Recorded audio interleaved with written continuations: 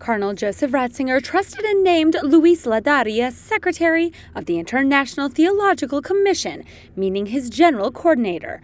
4 years later, as Pope, Benedict XVI made him number 2 of what had been for years his Congregation for the Doctrine of the Faith. Now Pope Francis has given this same department to him. It is a congregation that Ladaria knows very well, and one where he is very well esteemed.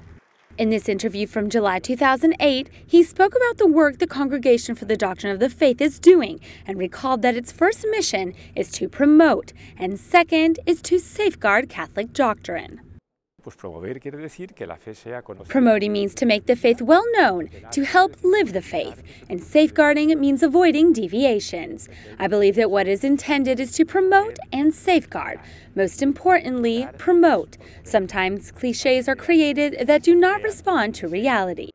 Originally from Spain, he is 73 years old, and in 1966 he entered the Society of Jesus. He studied law and theology. He remembers with great affection his time teaching in this place, the Pontifical Gregorian University in Rome. Here, I've dedicated myself to teaching different courses from dogmatics, such as theological anthropology and Trinitarian theology.